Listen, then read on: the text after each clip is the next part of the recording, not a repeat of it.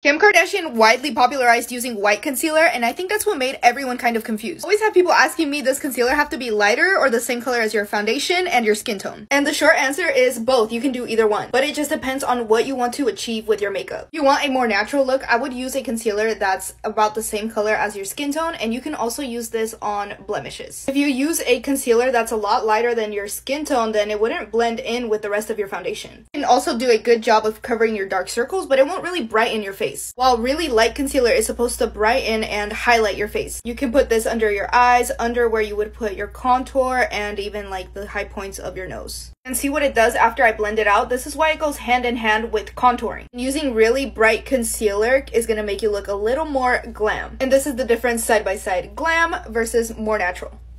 It's a bronzer that is also a blush, an eyeshadow, a lip color. I have been dying to try her collab with nude sticks. Let's try these out. I did want to try the bronzer as blush, but I feel like this might not really work on my skin tone, but let's try it out anyways. Actually, no, that is so pretty. Let's add a little bit more. Okay, how pretty is that? This formula is very creamy and blendable. On this side, I want to try the blush in Nude Buff. I have a feeling I'm going to love this. This is a perfect nudie pink, right up my alley, and it has a little bit of a glow. This is like a fall vibe, and this is like a summer vibe. I did say you can use this formula on your lips or on your eyes, so let's try it as a lipstick. Bitch, that is so pretty. That might be one of my new favorite nude lips, and it also feels really soft.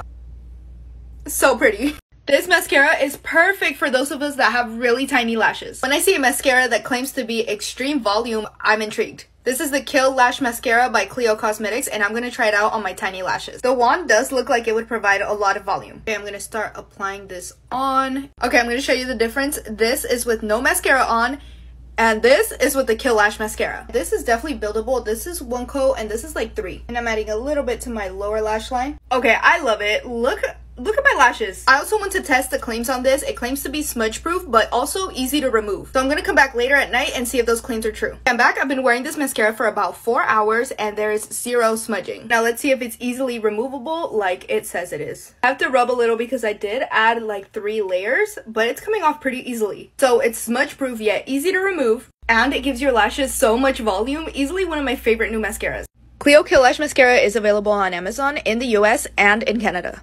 What? It says pinch your finger to find your perfect shade of pink lipstick. I only try hacks if they make sense to me. And this makes a lot of sense because this is like, you know how we talk about undertones? This looks like a surefire way to know if a lipstick would complement your skin tone because it's your own skin. Let me just remove my brownie glazed lip comp. Okay, I got a few options here. Let's start trying them out. Okay, I'm gonna start pinching. This is Huda Beauty Sweet Cheeks. That's too nude. Milani Peony. This is one of my favorite lipsticks. It's pretty close. Rare Beauty and Worthy. Too nude as well. Okay, I think I found it. Is it just me? These look pretty much identical. This is by Natasha Denona in Peony. I hate wearing lipstick without lip liner, so I'm just adding some of that on.